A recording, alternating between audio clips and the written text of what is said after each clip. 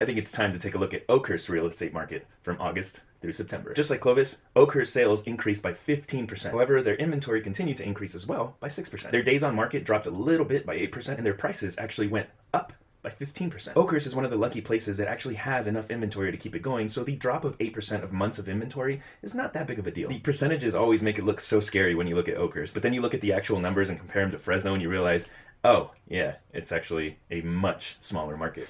I've always loved Oakhurst and Coarse Gold and all of those areas. You really cannot beat the views with any of the surrounding towns. However, they also seem to be following a similar correction path to the surrounding towns too. But it does make them a little bit harder to predict just because their numbers seem so volatile because they're such a small market and the range of prices is so high. Trust me though, the buyers around here want to sell. Thanks.